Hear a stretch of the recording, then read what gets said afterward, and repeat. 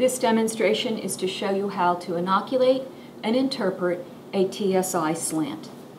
This is a TSI slant, and in order to inoculate the tube, I need a bacterial stab. I start by sterilizing the stab, the bottom of the handle. I'm going to take a little bit of the sample that I'd like to inoculate, take the needle, scrape off a little bit on the surface. To inoculate the TSI slant, open the tube,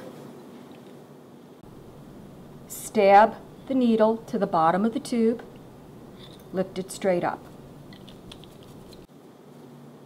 Sterilize the stab.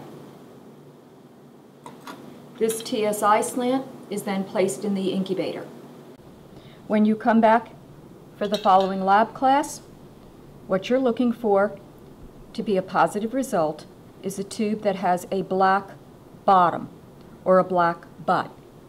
If the tube does not have any black coloration in the bottom of the tube, it's considered to be a negative result.